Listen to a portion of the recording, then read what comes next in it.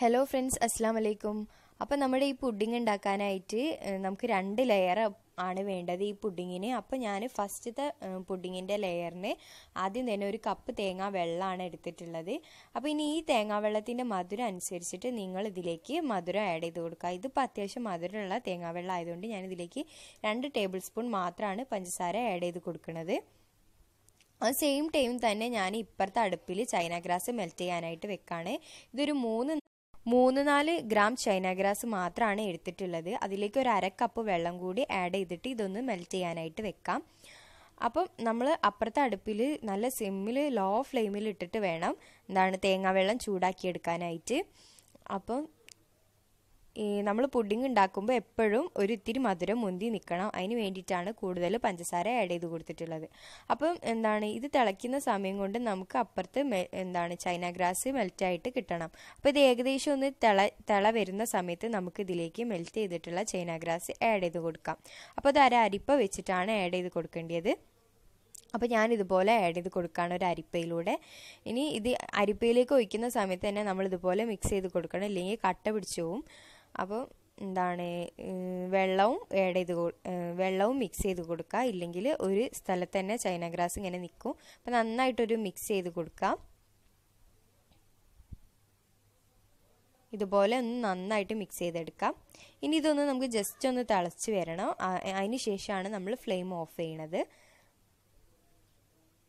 അപ്പോൾ ഇത് അതുപോലെ നന്നായിട്ട് തിളച്ചതിന് ശേഷം നമുക്ക് ഫ്ലെയിം ഓഫ് ചെയ്യാം. ഇനി ഞാനിതുപോലത്തെ സ്ക്വയർ ആയിട്ടുള്ള പാത്രത്തിലേക്കാണ് നമ്മുടെ ഈ ഫസ്റ്റത്തെ ലെയറിൻ്റെ മിക്സ് ഒഴിച്ച് കൊടുക്കുന്നത്. അപ്പോൾ ഞാൻ ഇതുപോലെ ഒഴിച്ച് കൊടുക്കുകയാണ്.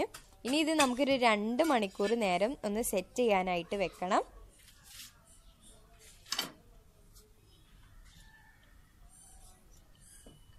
രണ്ട് മണിക്കൂർ നേരമാണ് കേട്ടോ. അപ്പം കുറച്ച് സമയത്തിന് ശേഷം ഞാനതൊന്ന് ഫ്രിഡ്ജിലേക്ക് വെച്ചിട്ട് ഒരു കപ്പ് തേങ്ങാപ്പാലും ഒരു പാത്രത്തിലേക്ക് എടുത്തിട്ടുണ്ട്. എന്നിട്ട് ആ പാത്രത്തിലേക്ക് തന്നെ ഒരു കപ്പ് തേങ്ങാ വെള്ളവും ആഡ് ചെയ്യാണ്. ഒരു കപ്പ് നല്ല കട്ടിയുള്ള തേങ്ങാപ്പാലാണ് എടുത്തിട്ടുള്ളത്. 1-ാം പാലെന്നൊക്കെ പറയില്ല നമ്മൾ, തേങ്ങാപ്പാലിൻ്റെ ആ 1-ാം പാലാണ് എടുത്തിട്ടുള്ളത്. ഇനി അതിലേക്ക് ഞാൻ 1/3 കപ്പ് കണ്ടൻസ്ഡ് മിൽക്കാണ് ഒഴിച്ചു കൊടുക്കുന്നത്. ഇത് ഹോം മെയ്ഡ് കണ്ടൻസ്ഡ് മിൽക്കാണ്. അതിൻ്റെ വീഡിയോ നമ്മൾ ഒരു പ്രാവശ്യം ഇട്ടതാണ്. അപ്പോൾ അതിൻ്റെ ലിങ്ക് വേണ്ടവർ ഞാൻ ഡിസ്ക്രിപ്ഷൻ ബോക്സിൽ കൊടുക്കാം, നിങ്ങൾ വന്ന് നോക്കൂട്ടോ. ഇനി ഇതിലേക്ക് നമുക്ക് കോൺഫ്ലവർ ആഡ് ചെയ്യണം. അതിന് മുന്നായിട്ട് മധുരം നോക്കിയതിന് ശേഷം കുറച്ചുകൂടി പഞ്ചസാര ഇട്ട് കൊടുക്കാം. ഞാൻ പറഞ്ഞില്ലേ, പുഡിംഗ് ഉണ്ടാക്കുമ്പോൾ നമ്മളെപ്പോഴും മധുരം ഇത്തിരി മുന്തി നിൽക്കണം. അപ്പോൾ ഞാൻ അതിലേക്ക് ഒരു 2-3 ടേബിൾ സ്പൂൺ പഞ്ചസാര കൂടി ആഡ് ചെയ്ത് കൊടുക്കുകയാണ്. അപ്പോൾ ഞാനിത് വളരെ ലോ ഫ്ലെയിമിൽ ഇട്ടിട്ടാണ് ഇതൊക്കെ ചേർത്ത് കൊടുക്കുന്നത്. നല്ല ലോ ഫ്ലെയിമിലായിരിക്കണം, ഇല്ലെങ്കിൽ തേങ്ങാപ്പാൽ പിരിഞ്ഞു പോകാനുള്ള ചാൻസ് ഒക്കെ കൂടുതലാണ്. കോൺഫ്ലവർ ചേർത്തതിന് ശേഷം മാത്രം നമ്മൾ ഈ മിക്സ് ഒന്ന് തിളപ്പിച്ചെടുക്കാം. കോൺഫ്ലവർ ചേർത്തതിന് ശേഷം മാത്രം കേട്ടോ. അപ്പോൾ ഈ പുഡിംഗ് എന്ന് പറയുന്നത് നമുക്ക് ഇതിൻ്റെ ക്രീമും മറ്റേ നമ്മുടെ ഫസ്റ്റ് ലെയർ ഉണ്ടല്ലോ ഗ്ലാസിൻ്റെ, അതും വേറെ ഉണ്ടാക്കി വെച്ചിട്ടുണ്ടെങ്കിൽ ഗസ്റ്റൊക്കെ വരുന്ന സമയത്ത് നമുക്ക് ഒപ്പരം മിക്സ് ചെയ്തിട്ട് കൊടുക്കാൻ വളരെ എളുപ്പമാണ് കേട്ടോ. അപ്പോൾ ഇതുപോലെ ഒന്ന് കോൺഫ്ലവർ ചേർത്തതിന് ശേഷം ഇതുപോലെ തിളപ്പിച്ചെടുക്കാം. ഏകദേശം ഒന്ന് തിക്കായി വരുന്ന സമയത്ത് നമുക്ക് ഫ്ലെയിം ഓഫ് ചെയ്യാം. ഒരുപാട് അങ്ങോട്ട് കുറുകണ്ട. അപ്പോൾ നമുക്കൊരു കോരി കുടിക്കാനുള്ളൊരു പാകത്തിനാണ് ഇത് കിട്ടേണ്ടത് പുഡിങ്. അപ്പോൾ ഈ ഒരു സ്റ്റേജ് എത്തുമ്പോൾ നമ്മൾ ഫ്ലെയിം ഓഫ് ചെയ്യാം.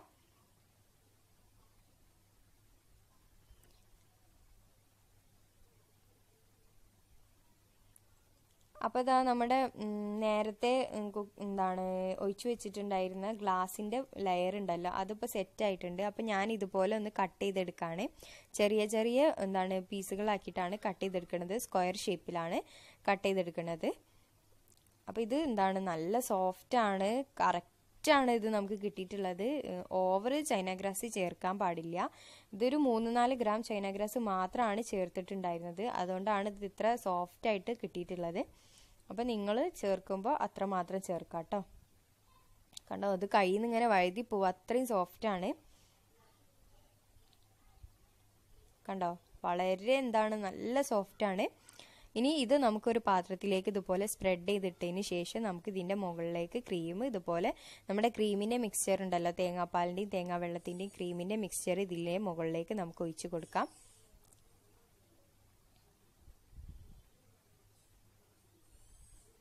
ഇതുപോലെ നന്നായിട്ട് എല്ലാ ഭാഗത്തേക്കും ആവുന്ന ഒരു തരത്തിൽ ഒഴിച്ചു കൊടുക്കാം. എന്നിട്ട് ഇത് നമുക്കൊന്ന് ഫ്രിഡ്ജിലൊന്ന് സെറ്റ് ചെയ്യാനായിട്ട് വെച്ചതിന് ശേഷം നമുക്കിത് കഴിക്കാവുന്നതാണ്. ഇത് നല്ല ടേസ്റ്റുള്ള പുഡിംഗ് ആണ്, കുട്ടികൾക്കൊക്കെ ഭയങ്കര ഇഷ്ടമാവുന്ന ഒരു പുഡിംഗ് ആണ്. അപ്പോൾ എല്ലാവരും ഒന്ന് ട്രൈ ചെയ്ത് നോക്കണം കേട്ടോ. നല്ല ടേസ്റ്റാണിത്. നമുക്ക് വീട്ടിൽ അവൈലബിൾ ആയിട്ടുള്ള സംഭവങ്ങൾ കൊണ്ട് ഉണ്ടാക്കുന്ന ഒരു പുഡിംഗ് ആണ്. അപ്പോൾ എല്ലാവരും ഒന്ന് തീർച്ചയായിട്ടും ട്രൈ ചെയ്ത് നോക്കുക. പിന്നെ ഇന്നത്തെ റെസിപ്പി എല്ലാവർക്കും ഇഷ്ടമായെന്ന് വിചാരിക്കുന്നു. ഇഷ്ടപ്പെട്ടിട്ടുണ്ടെങ്കിൽ ലൈക്ക് ചെയ്യുക, ഷെയർ ചെയ്യുക, കമൻറ്റ് ചെയ്യുക. സബ്സ്ക്രൈബ് ചെയ്യാത്ത ആളുകളുണ്ടെങ്കിൽ ഒന്ന് സബ്സ്ക്രൈബ് ചെയ്തേക്കാം.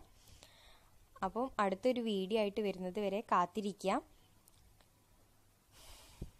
അപ്പോൾ എന്താ ഇനി വിട പറയാം അല്ലേ.